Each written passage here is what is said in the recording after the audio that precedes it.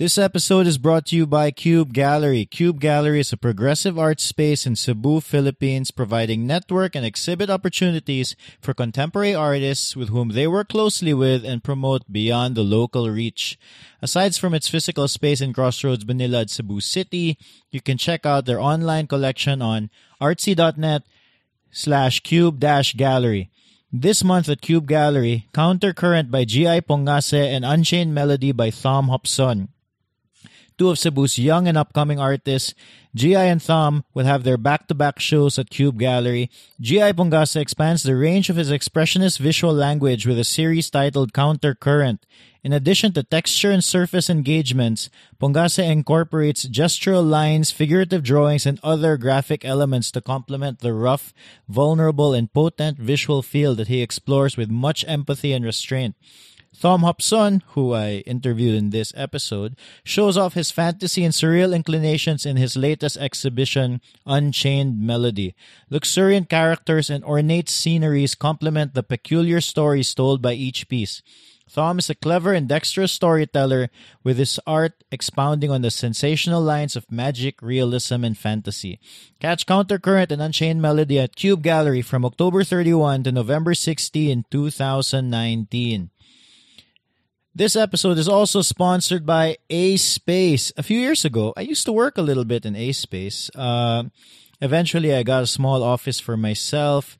When I didn't have that office, A-Space turned out to be a really good place for me to do work. One of the biggest benefits of working in a co-working space is meeting all the interesting people who also happen to be working there. So it was fun because sometimes after a work day, A-Space would be setting up an event.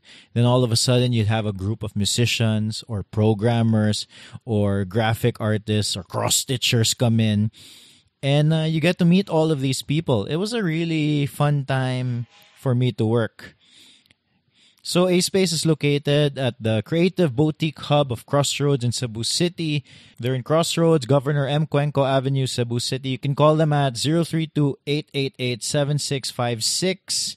And you can go to the website aspace.work or their social media channels, aspaceph on Facebook and Instagram. Yeah, it's a really cool co-working space in the middle of the city. Do it. Go there. Okay, let's get to the show. Welcome to 032 Conversations, the podcast where we talk to creatives, see how they live, and how they do their work. I'm your host, Carlo Villarica. How was your long weekend? I think I'm guessing a lot of people went to the beach, up in the mountain, all sorts of things. I and the family, we stayed in the city, stayed home, but wow, it was a beautiful weekend. We literally didn't do anything. It was wonderful. I mean, we did a bunch of stuff. But nothing work related. It was a real vacation. So we spent a lot of time with the kid. We did Halloween. Halloween is always fun. I think it used to be my favorite holiday, and I think it's also my kid's favorite holiday now. We went to Paradise Village. It's a famed place to go trick-or-treating. It's the best. We also visited the cemetery, of course, and then had a couple of lunches and dinners with the extended family, my lola, my titas. And of course, I snuck in a few bike rides. In fact, on Saturday, it was I was out the whole morning. I got back at 12 noon. It was wonderful. And on top of that, I got to watch Wolf of Wall Street on Netflix. See, that was like a full-on vacation. Of course, I watched the movie while the kids were sleeping because, it's so not suitable for children. There was so much swearing, drugs, and a lot of sex. It was ridiculous. Anyway, great movie. I had the best weekend. It was so good. It was a good weekend for me and the wife. It was a really great opportunity to unwind. Simple as that. So good. How'd you guys do? What'd you guys do? Come on, I'll wait. Tell me. Come on. Just Great. Sounds great. Yeah. Sounds like you had a good weekend too. If you visit the Assembly online, that's assembly.032.com. We have new shirts up. One of them's called Jailed Heart, and the other one is In the Heart of the City. New shirts. I'm enjoying them. I'm going to be rocking them a lot in the next few days. Every time we have a new shirt, I basically just give myself one. It's good. But if you want to get one yourself, head over to assembly.032.com and use the promo code CONVERSATIONS for 20% off. That's Conversations with an S. And that helps support the show. I'm going to put a link in the show notes description too if you want to head over there. But yeah, do that. And use the promo code Conversations, 20% off. In this episode, we talked to Thom Jopson, or Jopson, however you want to pronounce it. He's a painter. He usually paints, his words were fantasy and surreal artworks. He's a full-time artist. I think he was one of the earlier Cube Gallery artists, like back in their first location in the Henry. And for this interview, I had the opportunity to look at the work, and I, chatted with him before the actual interview. So it was fun because we found out that we have a mutual friend, Kenichi Wani. And I grew up with Kenichi. When I say I grew up with Kenichi, we spent a lot of time. Basically, when we were around each other, we were just drinking. Nagtagay me. And Thom is really good friends with him, and they talk about art a lot. So when in this interview with Thom, he mentions Kenichi quite a bit, and Kenichi even shows up in Thom's artwork. So it was really fun. I really dug this interview because Thom comes off as, in my mind, he comes off incredibly honest. Because, he talked about like his how it was sometimes a struggle just to do work, and the struggle being managing his life as an artist. But at the same time, we talked a lot about how his artwork is conceptualized and how difficult it is for him, because what inspires him to do the artwork, like basically where his ideas come from, where the energy for his artwork comes from, it's also the same thing that takes him away from doing the artwork. You'll understand once you listen to the episode. So it's a good one. It's like an introvert extrovert thing. Like he's an extrovert, so he gets energy being extroverted, but in order to do the actual work of creating art, he needs to be introverted and stay inside his like room, and he struggles with that. We talk about it. And if this isn't your first time to listen to 032 Conversations, and if you like what we are doing, and if you are also, there's a lot of ifs in this one sentence. And if you also happen to be listening to it on your iPhone, then you're probably listening to the iPhone podcast app. Kindly leave us a review, a 5-star rating if you like what we do. That tells iTunes, that tells Apple that you like the podcast, and hopefully in the future, iTunes will recommend, or Apple will recommend the podcast to their listeners, and we can get more listeners and we can do this show even more. But if this is your first time to listen to 032 Conversations, please subscribe. We have a new episode every Tuesday where we talk to another interesting creative. Okay, let's get to this interview with an interesting creative, Thom Jopson. No, because everybody's been saying Jopson, so I just like went with it na lang na Jopson, because everybody's like Jopson. Okay. No, it's too kapoy to actually explain. Is it Jopson? It's supposed to be Jopson, because like my dad's saying we live in a country where it's Spanish, and then J is actually H, and then but my cousins sometimes say Jopson, and then everybody says Jopson, so it's just like, I'm just gonna go with it na lang. So yeah. You give in to what everybody else said. Yeah, because my only thing I want to focus on is art. Okay, if you get my name wrong, it's fine. It's still the same spelling, so it's okay. So you grew up in Tacloban? Yeah, I grew up in Tacloban, and then before that, like my dad and mom were in General Santos, and then my mom felt homesick, so she my dad had no choice to go back, and then he had to go to Tacloban because that's where my mom's from.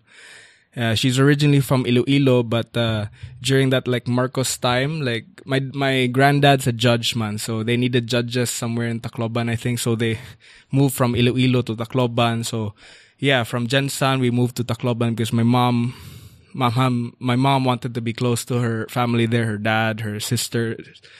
So we moved there, and then when I was 4, then ever since I grew up in Tacloban high school and everything. And then you came here to Cebu for like college? For college, yeah.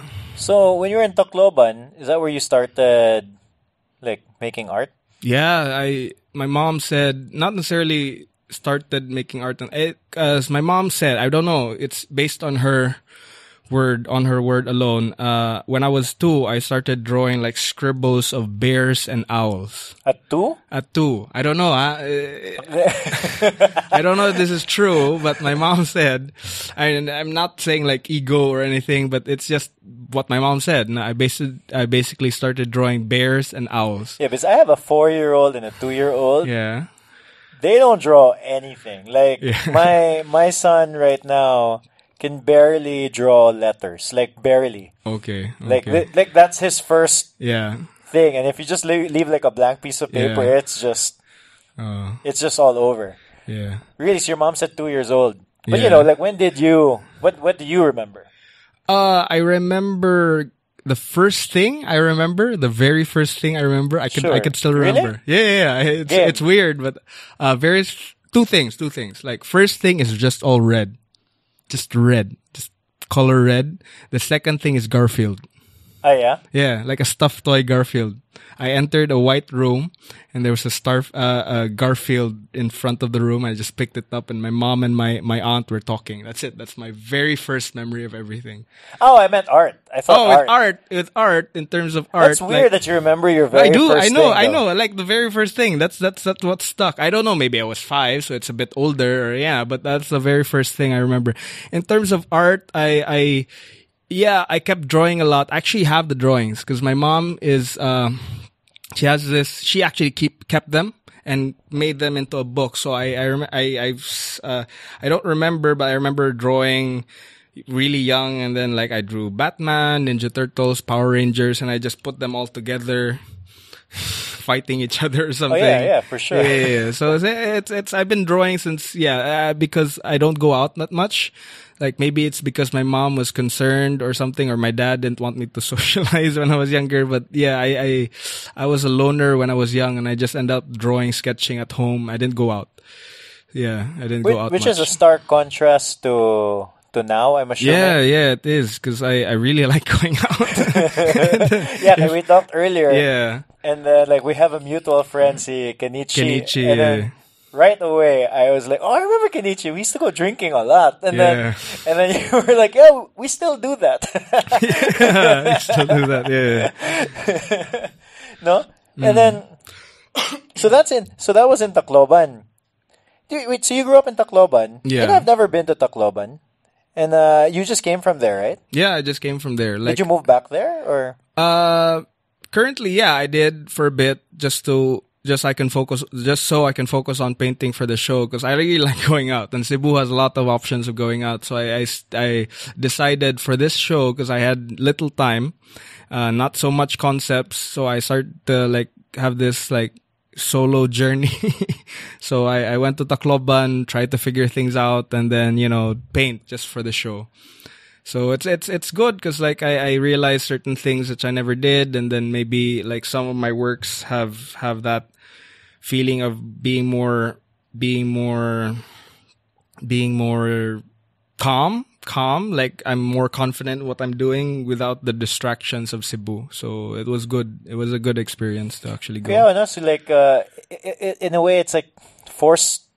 Yeah. So what's the term there? Like in prison when you get solitary confinement. Solitary confinement. Yeah. It's kind of like that. But sometimes like there's certain things that just needs to be forced to actually come up with something new. I mean, a lot of people saying you don't force it, but yeah, with art, it sometimes you really need to force it as a discipline, and then so you could focus, because I'm treating it now more like work. Like people say that you're supposed to be, paint what you feel and all that, which I still do. But if you're really, I have to be realistic na if I want to still keep doing what I want to do, I still need to be realistic enough to know that I need to earn money from that. So it's a balance of doing what I want to do, but at the same time making it a discipline that even though I don't feel like painting, I have to. So at least I'll be stable enough to keep doing what I want to do. Yeah. Yeah. I think that's that's actually, I feel like that's a normal thing that a lot of creative people have to go through. Like, I find, for at least for myself, Yeah. I'm not making art or anything, but like, I find that even just trying to work, because I can work anywhere, like I just need a computer. Yeah. And I find that I just need to go to a quote-unquote office. And sometimes the quote-unquote office is this very specific table in my house. Yeah. Yeah. And that just gets me to work. Yeah. I think, and then, because there's this like myth where, if you can like work for yourself, and that's essentially what an artist is, right? Like, they're able to do things on their own time. Yeah. But that myth is like, wake up in bed. And then, it's a myth. Then you start making, you start doing your work, and it doesn't come as easy as that. Yeah.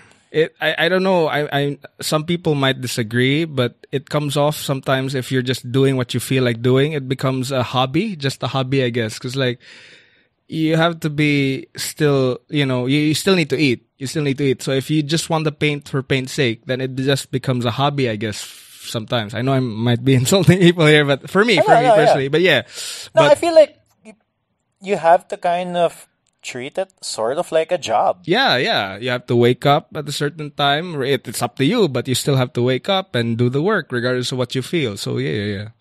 Yeah, I don't think, I've talked to a few artists, and then like Leon Rebo, we just saw him, and then he's like, he knows that he works like super late at night. Yeah. And that's his routine. Yeah. And then one, it sounds like, but did you just recently discover this? In a way, because I'm impulsive in a sense, and then I grew up in a generation where they still think, like some of my friends in Tacloban, some people think that like, you just do what you want, you just, enjoy, copy what you want, and I had this discussion one time with an older person. He was saying that art shouldn't be treated like work. Art should be like your emotions and all that. And then was this older person an artist? He was an artist. So, and I actually wanted to saying it's a balance. It's a balance between your emotions and being responsible at the same time, and being stable. But I wasn't able to clarify that because he was talking more. So I was just like, okay, respect. But I know art is different now, and a lot of people are being more open, responsible, and more mature about it. But it's just that I'm still within that. I grew up in that generation where it's still not clear. So how people should view art, or how artists should do their work, or I suspect that like we're almost the same age, I suspect. And then you're right. Murag, people who used to do art, it was this big mystery. No? And then now with like podcasts and all these things, you can listen to your favorite artist and just get a sense of how they do their work. And then, but like back then, there was nothing. You saw the work. And then you were like, how did they come up with this thing? And that's it. You had no idea. Aside from that, because like what me and Ken used to discuss, we're still discussing now, like something that I don't know with other schools, but when me and Ken were studying art, we felt there was a lack. We realized later on that there was a lack of the lessons in like art management, or like how to sell your work, how to because going back to that guy was saying art for art's sake. I don't know why it's like that, but we feel that there was a lack of how to actually sell the art. I mean, not in the sense that it's just purely business, but how to just be stable in general. So yeah, I'm coming from the way I'm talking now is coming from that thing where we didn't have that growing like learning in art. We just learned about the basics and all, which is important. And I feel like we still need to learn more about the basics in art. But yeah, I feel that we lack that. We were discussing that economics. I think art management. How to because I think what you're trying to say is like. So you're a full-time artist. Yeah, I'm a full-time artist. Part of being a full-time artist is not just making the art. It's the commerce part of it. Yeah, and I just realized that now because I'm doing it now. But I'm actually I realized that if I learned all this before I actually become a full-time artist, it would have been better. It would have been easier in the sense that I could at least already have the tools. Because what I had before was just basics, how to paint, how to do this, how to copy this and that. But in terms of like managing myself, which is really difficult because I'm impulsive in the sense. But it's just recently that I'm learning how to be more responsible and how to be more, more stable in the process of making my artwork. How long have you been a full-time artist?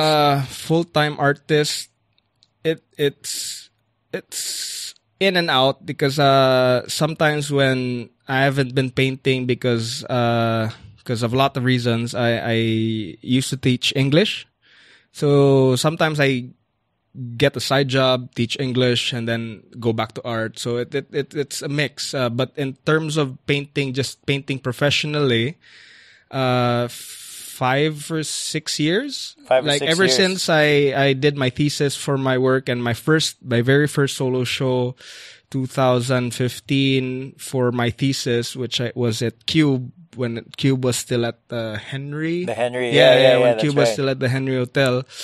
That was my very first show, and ever since that I've been doing shows, and if there wasn't a show I did a bit of work here and there just to earn a bit of money, and but now I'm really full-time painting for 2 years, I guess. 2 years, at least 2 years. Yeah, because so you were painting like 5-6 years ago. Yeah.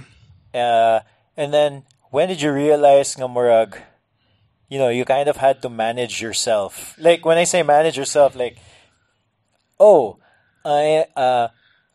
I might be, if I stay in Cebu, I'm just gonna go out a lot and not be able to work. Like when you say work, like paint, make your art, right? When did you realize that? I realized that when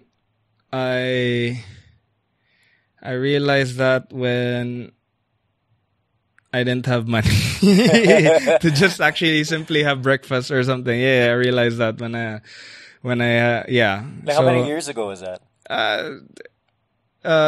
2 or 3 years ago. 2 or 3 years ago.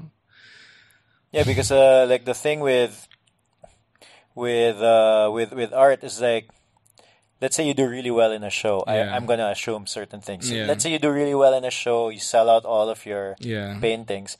And then, so you get this like lump sum of cash. But the reality is, that doesn't last forever. That doesn't last forever. Yeah, definitely. It looks like a good number.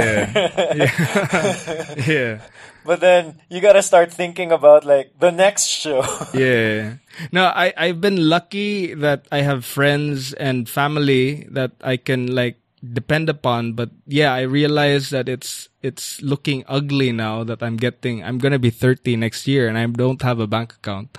Really? So and I realize like my Ken's been pushing me like, Tom, you can paint, okay? You can see if you paint, people buy. So why don't you just keep on painting? And I just realized like regardless of all the stuff that's going on in my head, that I just simply need to paint. Like I don't need to focus on what do I paint on. I just start and then start from there and then see where it goes. As long as I'm painting, it's fine. Everything's fine. Yeah, I think Genichi is right, man. I've seen we were just in Cube earlier. We were looking at your work. I really like it. Yeah. It's really nice. Yeah. I suspect it's gonna do quite well. Thank you. You know. Yeah. Do you know right away? Like even before the show, like sometimes they sell stuff before the show. I don't know. Yeah, like there's certain, I mean, like with artworks, or, Yeah. there's certain works that I feel like are really good. Like I'm surprised because Ken's been joking about this. Like, do you know why the reason why you're surprised about your artwork? Because you don't paint a lot. Like you don't paint a lot. It's like, oh, bye. This looks really good. It's like, yeah, dude, you just keep painting. You're gonna see that a lot. Like, yeah, because you know that's a good part. Yeah. You know when they're like frank to your face. Yeah, right to your face. Yeah. So yeah, I just realized, and it's funny that that's happened. So now I'm really pushing, like before I turn 30 next year, like I'm really gonna keep churning out paintings. So at least I'm more, stable in the sense that I keep painting. And yeah, most of the great artworks are not necessarily about talent. It's just about, the discipline in everyday trying to make works. That's it. And then it took me a while to realize that, because one thing, gaya ko ulo, my head's really like, I have a hard head, and sometimes I'm just impulsive. But yeah, I'm learning to be more stable, for the lack of better. I know there's a better term for it, but yeah, more stable about the way I work. When you say like impulsive, what do you mean by impulsive? Like impulsive in a sense nga, like all of us, like impulsive in a sense nga murag you don't do the work na noon. Like if somebody says, gawas tan, Yeah, kind of like that. Like I just like want to enjoy a lot sometimes, and then like when I get stressed, I easily like buy stuff. Like I'm not materialistic, but when it comes to like the one thing I really like is Lego. It's like in your Instagram, it's like awesome. I saw like you have so many pictures of like Lego. Like, then, I was looking at. Sorry, I'm sorry. Yeah, it's fine. But yeah, I was looking at your Instagram, and my kid walks in. Yeah. And then you just saw Lego. Yeah. It's like, hey, Lego. And then like we're all looking. I think there's one of like Boba Fett. Yeah. Did you draw that? I drew that because like it's hard to get like actual Boba Fett here in Cebu, and then if I did get it, it's really expensive. So I just bought the really cheap kind, and if it's a different color, I just repainted it, sanded, repainted, and all that. There's Boba Fett, the Dark Lord, Star Wars? Yeah, Darth Vader. No, like the one, the High Mass. What do you call him? I don't know his name. A good, the guy that's really old and With the recent one that no. No, but there was one murag like it was a Lego figure and he had like a dark cape. I just assumed it was Star Wars. Yeah. Actually, like the head of like Darth Vader's boss. Whatever that guy's name is. I forgot his name. Okay, all the Star Wars fans are gonna like you are screwing this up. Palpatine, I think. Yeah. Yeah. Did you have a Lego, or maybe I totally missed that? No. I had a few Star Wars stuff, but the reason why I didn't like maintain it because like it's very specific, and then if I can't do the specific Star Wars, I just don't do it. But with the stuff that I have, I mostly have DC because I'm focusing on DC. So I have like Batman, but I change it up a bit, like add more gear. Like when I make a Joker character, I have a specific look, and then it's not necessarily based on a movie, but I have a specific look for it. Cause like, I like characters in general, like archetypes. I like, the Dark Knight archetype. I like the hero archetype. I like the villain archetype. So I like those little archetypes. It even helps with the painting sometimes. And I like certain individuals with personalities, and Lego is helping me do that. Like, unfortunately, Lego is quite expensive. Yeah. So, I know, so I just actually do buy the bootleg ones. Oh yeah. And then I customize them the way I want them to be. So I just buy I buy parts that from this, and I buy part from that, and I combine them and make something new. And then it's lingao. That's my hobby. That's what I enjoy doing. It's not work, but I just enjoy doing it. But the funny thing with like your work, so as I mentioned, we were in Cube and we're looking at some of the paintings, and there were a lot of paintings that you painted that was because you like you were telling me, oh, this is when when I was in Tacloban, and then I went out. Yeah. This was a bar. Yeah. And it was really cool. Okay, you had a story for almost every painting. Yeah. But there were a couple of paintings where you guys were sitting around drinking. Like basically, it was laag. Yeah, it was just laag. It was just laag. Yeah. No, and then it's you're at the strange you're in the strange place, bang amurag. It's this thing that's also distracting you from work, but you're getting a lot of content. Yeah, getting a lot of inspiration for that. It's a balance which I'm still trying to learn. It's like I really started doing fantasy works when what I told you kanina with when I went out drinking. I used to draw people, like their ideas, their thoughts, their jokes, and all that. Like one friend would joke about Batman, so when I drew them while they were drinking, I drew him as Batman. And then they talk about politics, and I don't really understand fully politics, but I just draw like whatever I understand, and I just drew that. And then lingaw man sila. They found it fun, so I ended up putting that with the painting. So now I'm trying to look for a balance that, yes, I do get inspired with drinking and I paint after the scene that I really like. But balance in the sense that after that, I need to go back to work and paint that. But yeah, it's just goes down to balance, I guess. Yeah. But lingaw siya. Like I get a lot of ideas when I'm out with friends. So yeah. I think so. Like I think because there's you. So like it sounds like right now. Yeah. That you were in this trap before. Yeah. Of being impulsive in a sense that you weren't doing the work na kaya. Yeah. But there's another version of that trap where all you're doing is staying inside. Yeah. Trying to work. But then what happens is you don't have,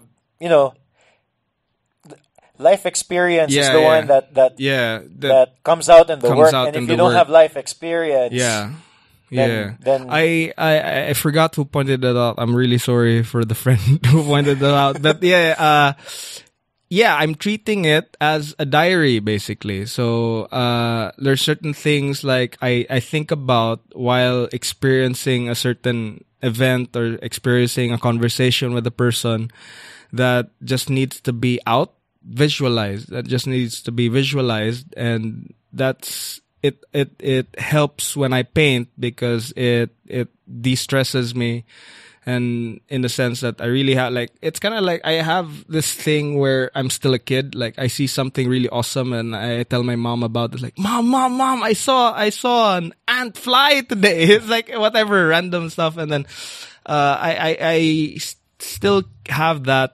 That's one of the reasons why people say I'm still immature. But yeah, I still have that. What's that word? Like when you're amazed about something. Childlike wonder. Okay, childlike wonder. Curiosity. And then curiosity. And I try to paint that. And then, and then so far people have been giving me good reviews, comments about it. So we'll see how far that's gonna go. But yeah, life. I try to paint. People say it's too broad. Like you should focus on one thing. And so so it's a balance now. I'm trying to focus on certain topics, but at the same time, like still have that life experience. I see something different and I try to paint it. So yeah. What do you mean too broad? What do you mean people? No, because ever since my first show, people ask me what my concept is. I keep telling them life. Okay. And then friends will like, no, you can't do that. I mean, yeah, obviously people, but it's just by accident now that because I sometimes listen to songs a lot. I'm not a song expert or whatever you call that, but I do like listening to songs, and there's certain songs that really speak to me, and it's just by accident that I thought of like, oh, why don't I just make the whole show about certain songs that I like and then paint that. So each painting now for the show that's happening tomorrow, Unchained Melody. Yeah, Unchained Melody is and the reason why it's called Unchained Melody because it's the last song syndrome in my head, Unchained Melody, and it makes sense in a way that it's unchained, like it's different yeah, I haven't seen the movie, but it's based on the song is from a movie. But yeah, just what I feel like. Most of the time with the titles or with the imagery, it's just what feels right sometimes. Like some people say like, oh, paint the dragon. If I have nothing else to paint, they say, oh, just paint the dragon. Like, why? But so I go through this process of thinking. That's why painting is easy. It's just the thinking that comes before it that's hard. And I just, it's not necessarily logical sometimes, but if it just makes sense for me personally, it makes sense and it's easy to paint after that. No, I like that. Like, for example, we're looking at some of your works, Yeah. right? And let's go back. What was the name of the work? The one that you said that was a bar in Tacloban. Yeah, What was the the name of that title one? was High School Never Ends. High School Never Yeah. Ends. Okay, so you had a very specific story Yeah. for that Yeah. piece of artwork. Yeah. I'll link to it in the show notes. Yeah. And then it was. Yeah, can you get? Yeah, you Okay, obviously you tell so it. I was in Tacloban and then I was painting. Then I felt tired of painting, so I felt the need to go out. So when I went out, I was just bar hopping, and then I just settled for this bar called The One. So I stayed there, and then I just started drawing, and then it's a weird thing. Yeah, people find it weird, but I just I just do it. I give them drawings I drew them. I draw groups of people, whatever, and I give them the drawing after. It's like kind of like a practice for me, and then they get artwork, so free artwork. So I was doing that. Then I made friends with people there, and then after making friends with people there, like there's this one guy who said, "Oh, I really appreciate your art." So he started asking questions, and we started talking. And then he goes like, "Oh, you know that guy, that artista guy? I forgot his name, like Mart Escobar. I don't know. Okay. Filipino actor. I'm not into Filipinos. So his portrait is in the. Yeah, his portrait. Just to emphasize that he was there. So he goes like, he's famous, and then he's an actor. It's like, okay, and then there's this Google one. image search. Yeah, Google image search. Yeah, Google's my friend now with artworks. With how I do process, which is I need to actually not do because of copyright and stuff. So actually I need to buy my own camera. But either way, really good camera, I mean. So he goes like, he's famous and all that. And then there's this girl there who was really tall, like, mestiza gamay, and then curly hair. So she really stood out. And she was clearly flirting with the artista guy, the sikat guy. So in my head, it was what was going through my head. You know, I made friends in this place, like new friends. And then here's this seems like popular girl talking to a really serious, clearly popular guy, artista. So I had this idea like, oh, it's kind of like high school all over again. So it's high school all over again. Then the song kept playing in my head, you know, high school never ends, regardless of what age you are. Life is in general kind of like high school. People trying to get to popular, other popular people. And then chica, who, what they call that, like discussing gossip, yeah, gossip in general. And then and I'm the weird kid who's actually just observing everything. So that I actually painted myself like this weird superhero flying. Yeah, there was something that. Okay. So I was actually there flying, like observing everything. But it's kind of like high school vibe. I'm the weird kid. There's this popular kid. It's cool though because like you had the scene. You had the scene of the drawing, the painting, and then it's the scene like there's people there. Yeah. But over the scene was like pieces of paper. Yeah. Of like, well, these are the characters actually, and as if it was torn from a notebook. Yeah. And so like if you hear the story, and you look at the piece of artwork. Yeah. It totally makes sense in so many levels. You even had like a. That movie that was showing. What was it? The movie that was showing was what was that? Tiger. Crouching Tiger, Hidden Dragon, and then there was an actress there that I kind of had a crush on that looked like my teacher. Before, like teacher in math. And so it made more sense. Like, oh, like there's this scene that, that I feel like it's kind of like high school all over again. And then, the TV was showing the actress that kind of looked like my teacher. So it made sense. I added my teacher there, like, but as manila paper, teachers with the manila paper there. So everybody else there had the blue and red notebook thing, and then my teacher had so it's kind of like yellow paper that's been cut up and pasted there. So yeah, it's crazy, but it made sense for me, and lingaw siya. It was enjoyable. I enjoyed painting that painting. So yeah.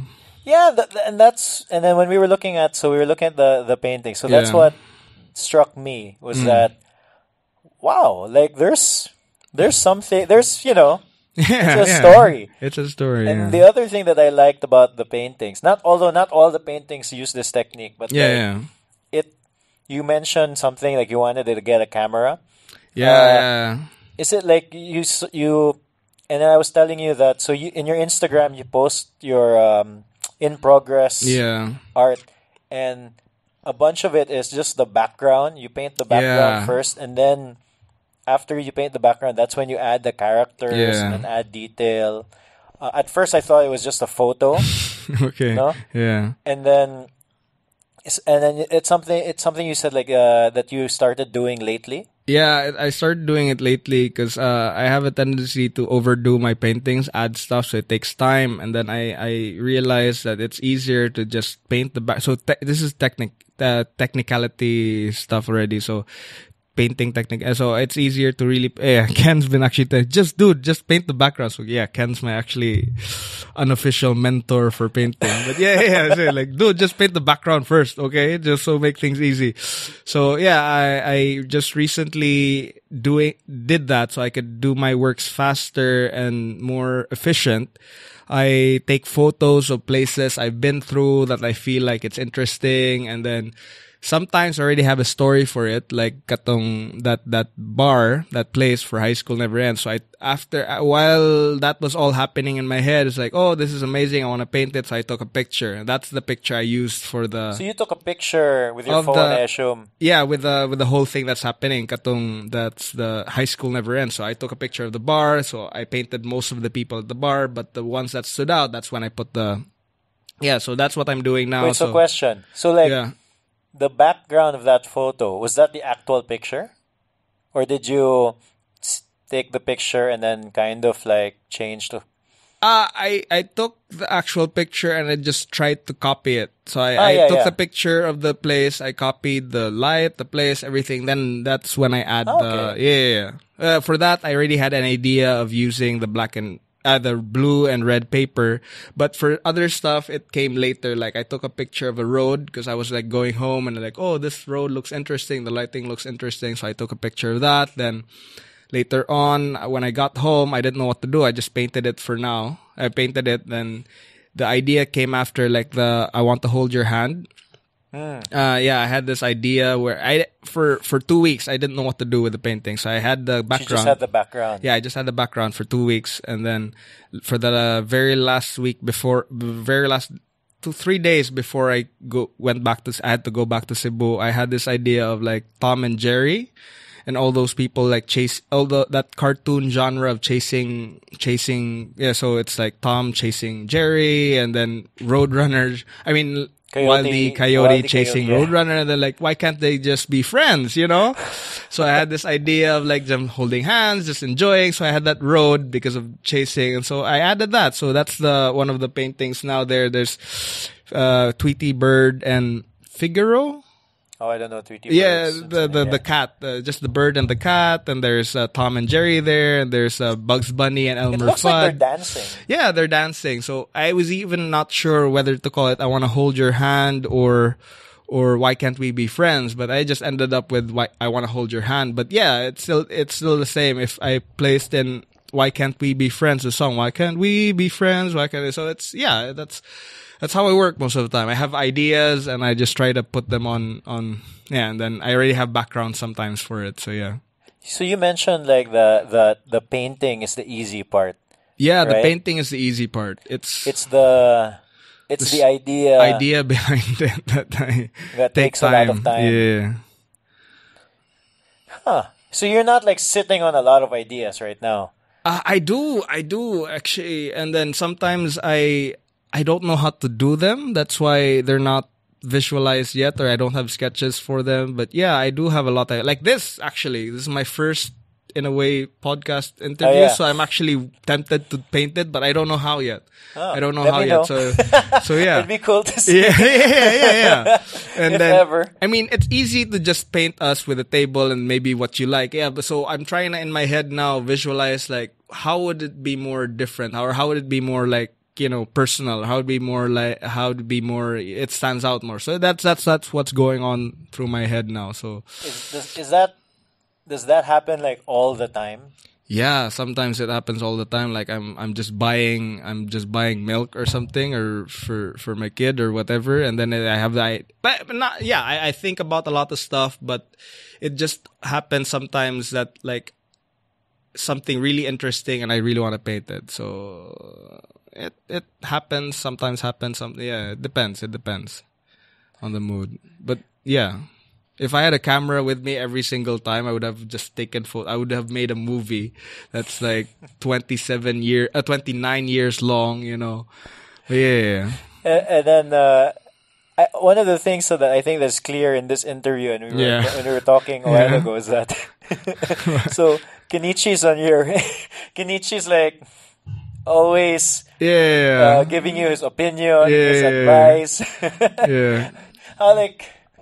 I mean, it sounds like that. He even shows up in a lot of the paintings. Yeah, he even shows up. So yeah, because I paint people I know, especially people who I'm close to, and I put their opinion. I put their how do I say? They put their opinions high regard. Give high regard to their their opinions and all that, their thoughts, and since I've been painting life in general, my life in general, like so yeah, some characters pop up, like maybe in the future you keep popping up, I don't know. Like, because I even wanted to do a painting about shows in Cube, like my friend had a show that I tried to paint that, all the craziness that happened during the show, and since you most of the time interview artists, you'd probably just keep popping up with, then I'd paint. Yeah, so it whatever experience I have, I try to paint it. So yeah, that's how I work most of the time. So, what diba you mentioned like that? So you had to go to Tacloban. Yeah, you to go to this show Tacloban. coming up. Yeah. Is that gonna be your plan every time you have a show? I don't know. Hopefully not. But yeah, but we'll see. We'll see. If I get if the show does well and I'm able to earn a bit from it, and maybe I might rent a studio, like a really tarong, like an really art studio, like you an mean, art studio. That will actually be better, because me and Ken been talking like, I think it's better if we actually have a place to work, because I work at home. And then sometimes my kid is there, like I have to take care of my kid, and then it's amazing. It's amazing. My kid is amazing. It's just that sometimes I can't. I just can't work sometimes because I want. It's hard to focus. Yeah, it's hard to focus because I want to give 100%. So I don't want to go half-ass on painting. I don't want to like take care of my kid, but my mind somewhere else. I really want to enjoy like the experience of like, she's spending time with me, I'm spending time with her. So that's better. So it's difficult. So I planning maybe next year to actually look for a place where I can actually paint, and then maybe on other days when I'm not painting, spend time with my kid. And yeah. They did something like that. Some of the Cebu artists did that. They have that Asylum de Busay. Yeah. And then even before that, they just had that Asylum. Yeah. Have you been there? No. Actually, I'm curious and wanting to be there, but it's busy because like before this show, I was doing another show, and before that, I'm taking care of my kid, so I didn't have time to really hang out with those guys. So but like, it's just a house. And it's just a house. Yeah. So anyway, it's nice because they're in the middle of nowhere. Yeah. And when they go out of their garage, you can see like it's just mountains. Yeah. No, because I live in Lascion, so that's really far. That's Oh my probably gosh. the opposite, Yeah. really far opposite side. So it'd be fun if it's kind of like an hour away. I mean, maybe less than an hour away, but yeah, it's kind of like far. So. Well, if you have a studio in Consolacion, Yeah. there are less chances of like being impulsively going out. Yeah, because I only paint at home, and I mean home is home sometimes, but I get like tired sometimes. So it's if I have the studio, at least I can separate the house, and I don't feel the need to keep going out or because I already have my studio, and it feels like I'm going out then home. It's another way of relaxing as well, but it's difficult for me because for now it's the same thing. I don't know if I'm explaining this right. No, I get it. Yeah, I mentioned. yeah. I don't know if that was in this podcast, but like I was telling you, like I can work from home. Yeah. That's basically what I do. But Yeah. But my hack is Yeah. I do all my work in a very specific table and chair, and then when I'm sitting there, I'm basically working. Yeah. Even though, it's in my home. Yeah. Like it could even like for a lot of people, for a lot of people sometimes it's just the bedroom. Yeah. It's next just door, the bedroom next door. But I think it's you just want it to be a place where you're not doing leisure. Yeah. It's like when you sit there, you're working, and when you want to do leisure, it's like a totally different area. Yeah. So you don't want to work in front of your TV, for example, that sort of thing. No, yeah. I think nalingaw ako with the fact that you're like basically easily distracted. Yeah, I do. I do easily get distracted, especially like when stuff happens and like when my kid and then personal stuff happens. Like I can't focus on painting. So I have to have that separate place where if I have personal problem, I can't bring it to work. But I can't do that because my work is that I work at home. So it's kind of like difficult to really focus sometimes. But yeah, I'm learning. But yeah, later on, I hope that I have a place. I save up for a place to actually just like focus work is work. I want to go back to when you first became like a full-time artist. So you mentioned something about your thesis, and that was your first show? Yeah, that was my first show. How did that in Cube right away? In Cube right away because How did Cube that happen? Kay, diba, like usually I would assume that you need like a body of work. That time, well, I think it's still happening now. We when we're graduating and doing the thesis for fine arts, we have to have a show. So we do a proposal to we have to have a show to graduate to have a thesis. So we do a proposal to whatever gallery there is, and then we have a show. Then we put it in the book that we had a show. So that's the requirement for graduating. It just so happened that Cube was looking for new talent, I guess, and we knew one of my classmates during college who graduated ahead of me was already working there. So it just happened like, oh, okay, like we have a bunch of fresh who are graduating and who are artists and they need a place to stay, a place to show their work. Why don't we? Yeah. So it was lined up. So it was me first, then my other fellow thesis person, and then another. So they called it the Bright Eyes series.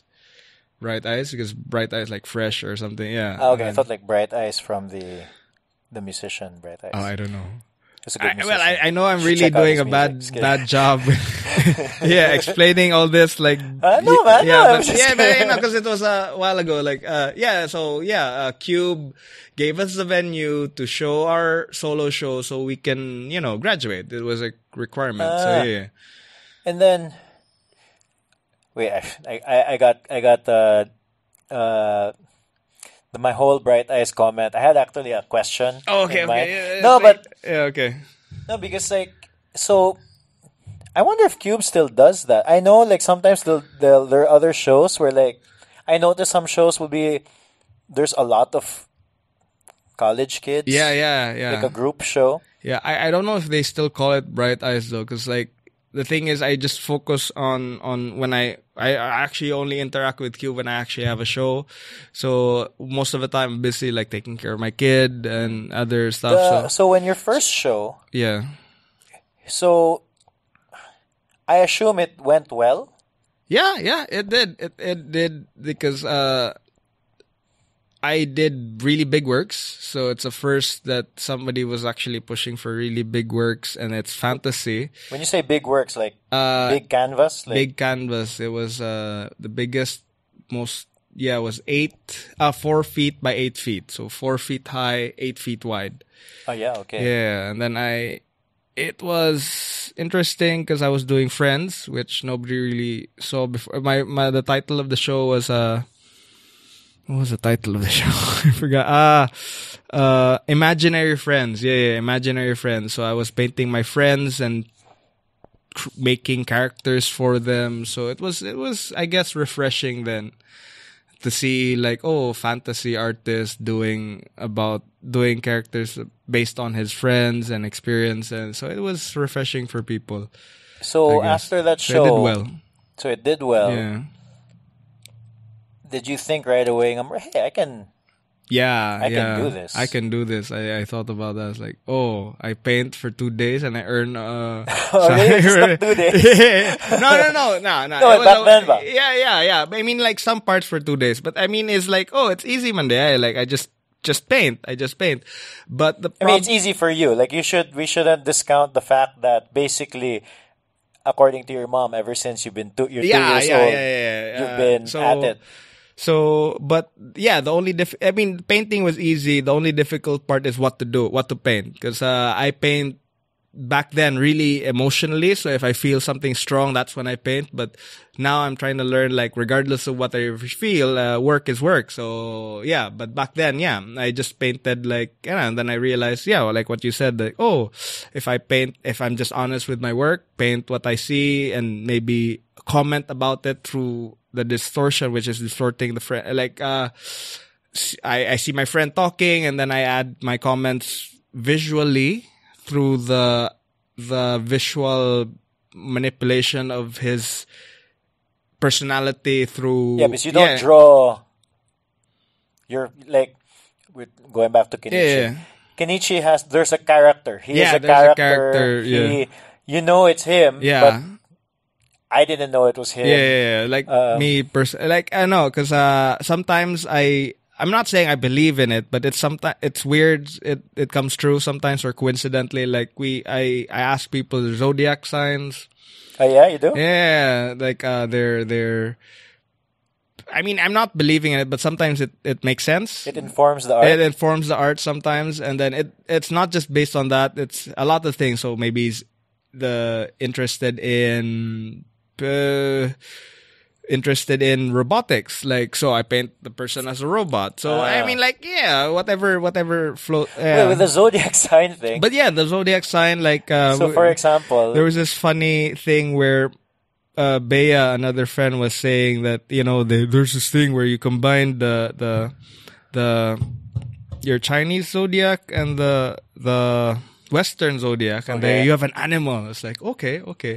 And then my friend, Kenichi, his is a hippo. So it's like, okay, that makes sense. So all I need to do is just circles and round. Okay, that fit. I mean, you get it, okay? Yeah. So hippo. So how can I do that? So I had this idea, like, he plays Mario. I mean, he plays video games in general, and then, like, he grew up with Mario and all that. So there, Yoshi had this interesting, the dinosaur. The dinosaur had this interesting, like, circles and round, and it kind of looks like a hippo for me. So I combined that aesthetic of circles, and he does a lot of circles in his art, like Odi, the Odi. That's basically his character. Yeah, that's his character. So instead of just so that's how I came out. So it's a hippo, and then it just felt right. And knowing Ken's personality and knowing his artwork, I try to combine all that together, and I formed his character, which is that circled nose and all that.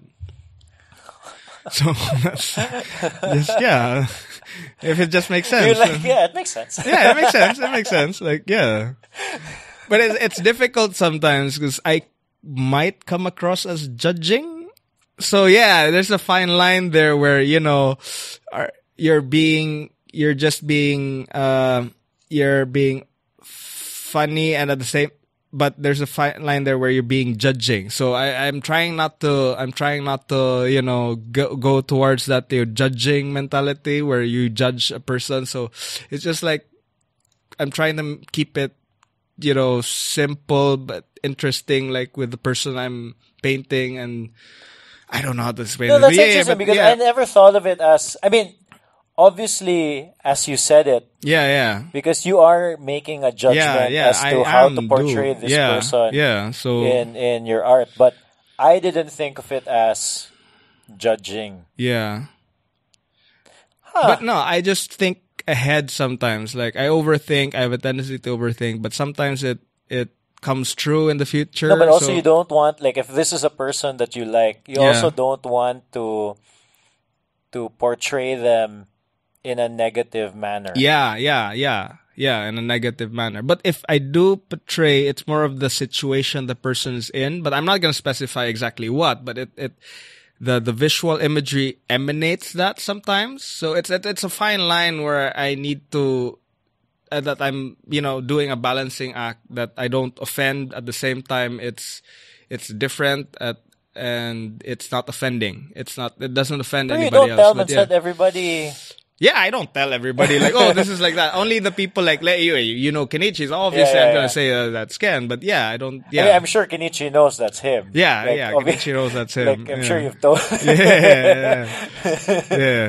No, but like, for example, like, if you drew this person, and you're not sure if they would be happy that.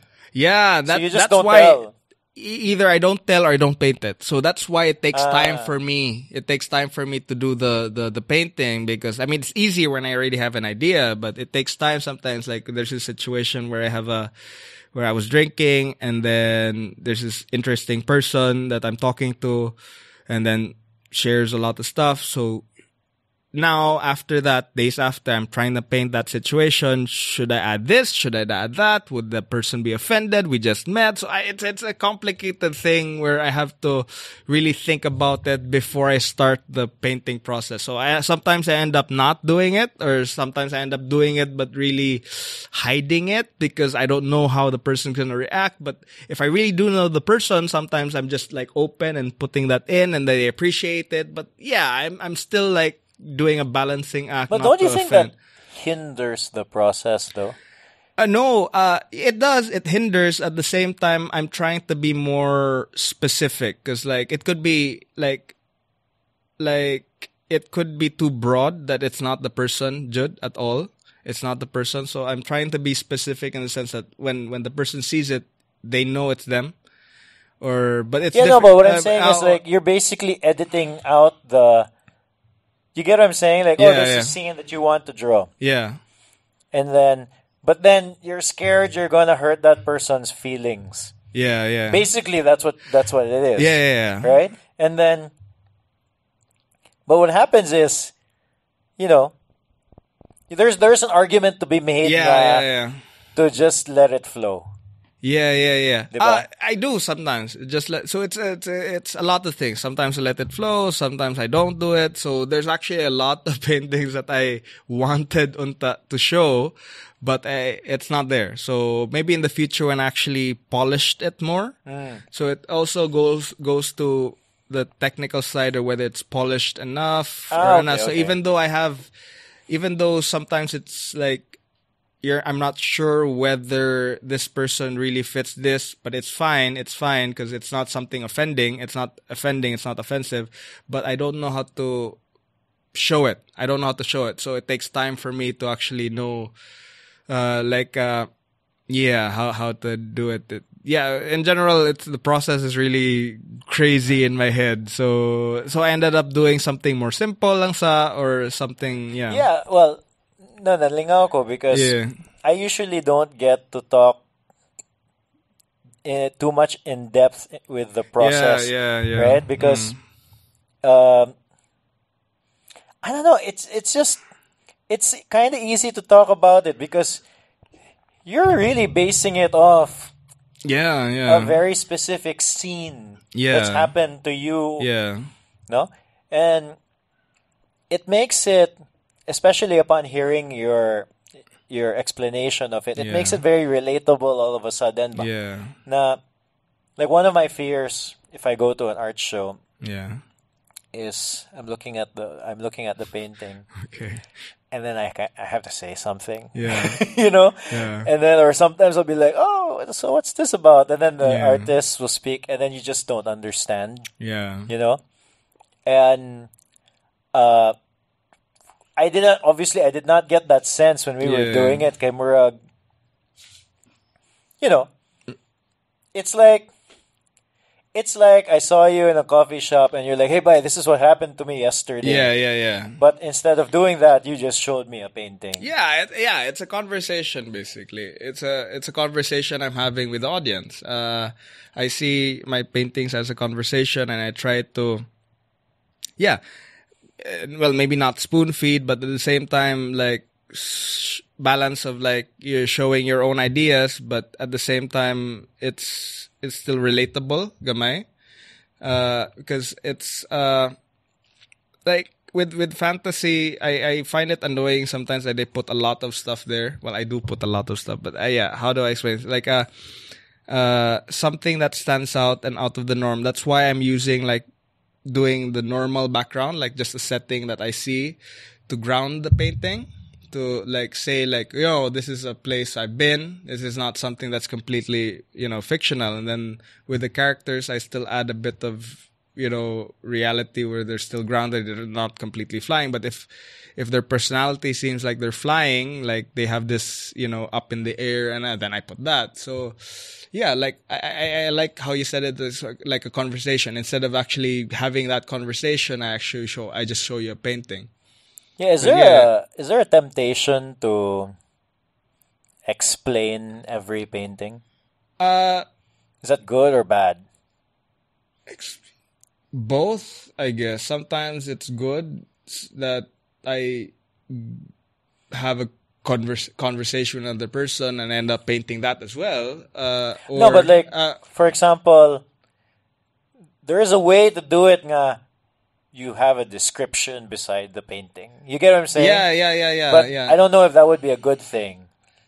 It depends, I guess, because sometimes it's more interesting to be if you explain it, and because they're just other people who have a different language. I'm not saying it's they don't understand. It's just they have a different way of saying things. So, and I have my specific way of saying things. So we still have that the bridge to connect. Like certain words that the person uses is different from my own, even though we're talking about the same thing. So sometimes it's good to explain, but sometimes it's good to not explain, because sometimes they get it already, and then if you give too much, then mawagtang ang magic or something. So it's a balance. I can't really say that there's a sure thing that whether explaining something or not explaining something will, so it's a balance thing, I guess, if that makes sense. I'm not sure if I'm making sense. I'm blabbing now.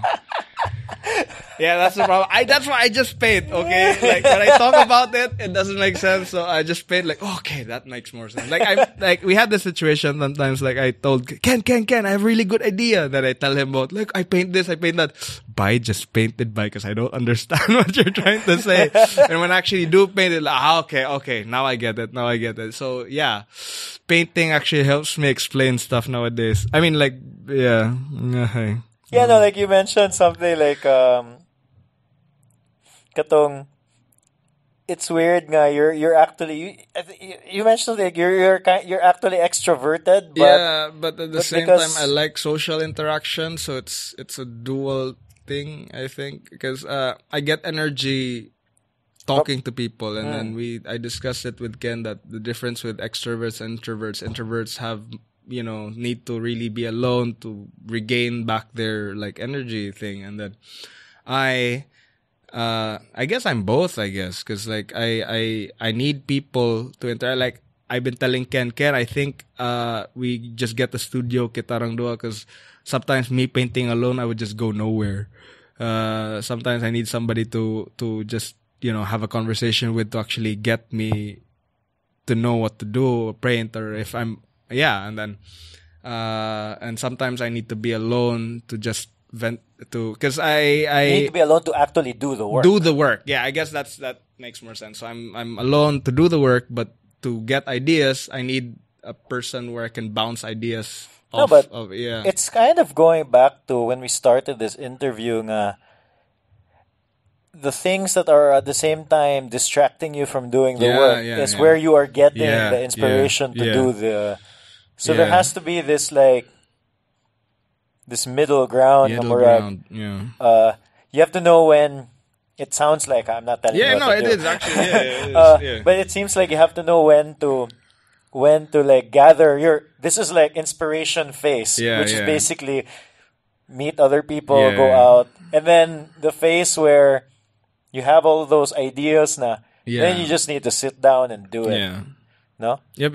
It sounds like it. I told you that I need a camera. For now, I'm using just the phone. So I go out, take pictures, and then when I go home, I paint. Which ones look good, which ones and then after painting the background based on the pictures of going out, the people I talked to while I was going out, I tried to which ones fit which background or so it's just like what you said, the going out then going back. I mean, interacting, and then when I go home, just when you can even look through the pictures and see, and then this happened. Yeah. Well.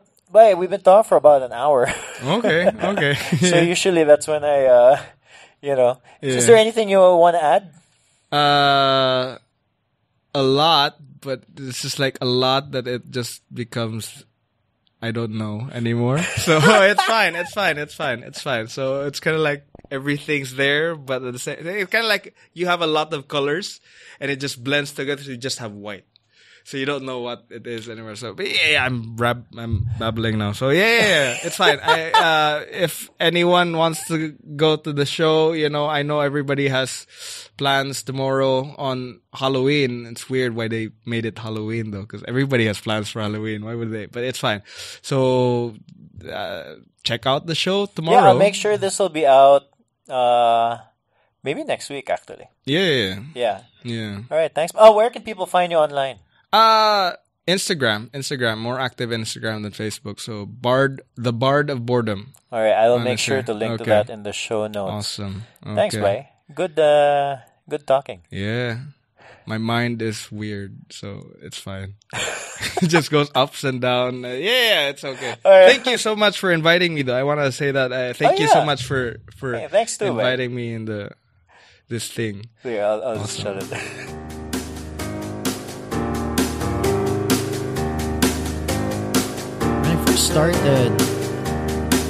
When I first started interviewing gallery artists, I'll tell you the truth, I was intimidated. I thought it would be really, really, really, really difficult because I do not know anything about art. And I'm still intimidated. It's still hard, but I'm having a really good time doing it. And it's this world that I didn't think would be available to me, but it is. So one of these days, I hope to hang out with Thom and Kenichi, maybe have a few beers, likely just one beer for me, honestly. And it'd be cool to just hang out with them. I thought it'd be fun.